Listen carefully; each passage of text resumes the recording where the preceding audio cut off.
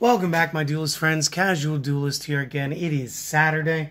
Saturday means tech analysis, and because you guys are the smartest and also have very, very good reading comprehension, you guys already looked up there. You saw the title. We're going to be talking about spell card super polymerization. So I think I talked about this back when I was doing Card of the Week, and then decided to rebrand and redo as tech analysis and kind of change up the format just a little bit. One of the things about this card is just its, absolute utility.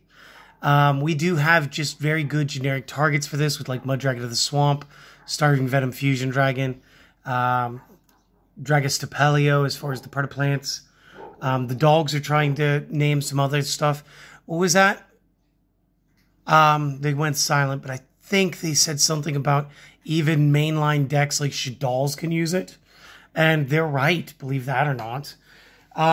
So just real quick, what is the actual effect of this card? First, spell, quick play. Quick play means we do this during our opponent's turn if we set it. Cost, discard a card to activate. Effect, fusion, summon a fusion monster from the extra deck using monsters from either side of the field, you or your opponent, as material. And additionally, neither player can activate a card or effect in response to this card's activation, which means technically spell speed 4, guys. So the way it goes is like normal spells and normal effects. Then it's quick effects, quick play spells, and trap cards. And then spell speed 3 is supposed to be just your counter traps, because even quick effect monster effects don't work here. And then this is unrespondable. This makes this spell speed 4. So again, kind of fantastic. Let's talk a little bit about the pricing, because guys, you can get this one multiple ways. The one you guys just saw was my Dual Devastator. We're talking about $9 for this. The maximum gold, about $9 for it. The common short print from this Shadal structure deck, listed as low as $8 right now.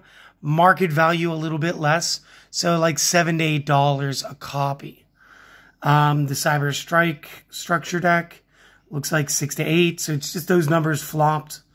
You got the OTS Super Rare, 10 all day. Raw Yellow Mega Pack, 21, $22 all day.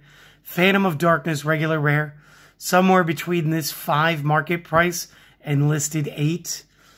Secret Rare from Legendary Collection, 17 to 24.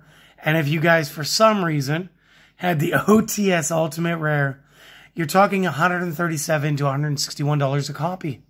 So, very fantastic. Tons of variants. So really, there's a rarity for everybody. Structure deck's probably going to be the most common to be slung around. Of course, I went ahead and got myself a set of the Dual Devastators when they came out, because I said, wow, they're going to give us a bunch of cards that are shake up the game. I want it. And again, this was how I ended up with my Ash Blossoms, my Ghost Ogres, really pivotal cards I'm still using in every build. And Super Poly just happened to be in there amongst them. What was my tie-in this week? My tie-in was my Hero Gemini Spark deck. So again, just like the Shadals, we have a fusion per attribute, which is what allows Super Poly to be so useful in these decks, and not just in decks that are gimmicky. Because again, you guys could be playing like that zombie world that my wife pulled yesterday.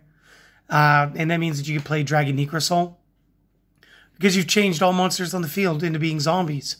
You just zap any 2 zombies. If you're playing one of my Layer of Darkness builds, everything's dark. So you just get to board as many Starving Venom Dragons as possible. And then just generally you play with whatever's in the meta. When Prank Kids were big, we put in like a Prank Kids fusion monster. Play whichever one you use. I think I ended up using the washing machine. She was using the rocket.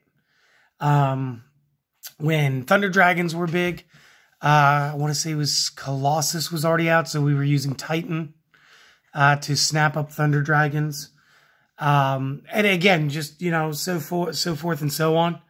One of the better ones right now is like Salamangreat, Violet Chimera, or AI Adagnister, whichever it is, Earth Golem. Good cards, great cards, all Super Poly targets. And again, I don't see this card going anywhere anytime soon. It's just excellent. It goes into so many decks. It is great for sideboard if you didn't have the room in there, but you still mainline the fusions. It's just all good. So real quick, that's it. I hope that you guys stop by again tomorrow. I want to thank you for stopping by today. Tomorrow we're going to have a new speed duel deck out. And then, of course, we're going to spotlight one of the cards that we use in there. And then Adam and his kid, you guys are going to ask me for the how to build it using only the cards from the GX box. So once you guys comment, I should be able to fire you that response pretty quickly. So if you guys want that list as well, that one will be hidden in the comments. But yeah, everybody just have a great day. Thanks for stopping by. If you want to support the channel, best thing to do is subscribe. Next best things are comment, throw a like, let your friends know. But go do something for yourself today, guys, and enjoy it, all right? Hopefully I'll see you guys tomorrow. Later.